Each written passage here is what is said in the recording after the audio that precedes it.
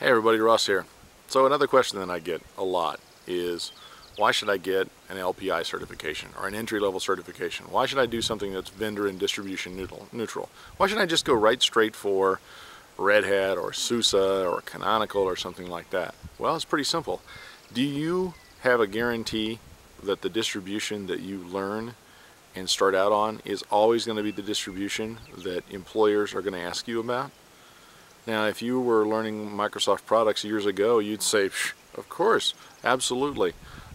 You can't guarantee that you're going to have Red Hat or SUSE or Ubuntu, and that your skills are always going to be in demand for that particular one through every one of the projects and jobs that you get.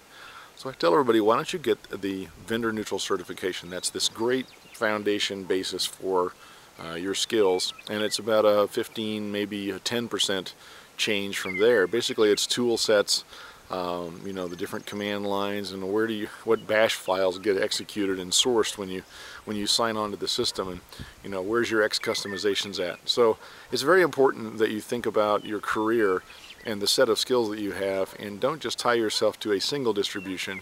Make sure that you tie yourself to Linux, and then you can learn pretty much any one of those different distributions. So that's the answer to that question, and it's a very important one for those who are just getting into this field. Get your LPIC level 1, study for and take those exams. You might want to add the Linux Plus just because it's nice to have another certification, and especially if you've already studied for the LPIC 1, you can go past the Linux Plus hands down. It's very easy. And while you're at it, you might want to take some of the other entry-level certifications that are around too.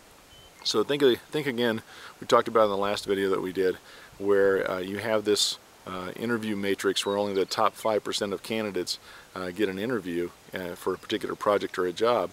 And the best way to make sure, outside of having experience and skills and all those things, is to make sure that you have the requisite certifications so that you get those extra points that bumps you up in the standings. So make sure, again, that you are clear about why you're getting your certification, and then also why you ought to get a vendor neutral and distribution neutral certification like LPI's level 1. Thanks for watching. Enjoy.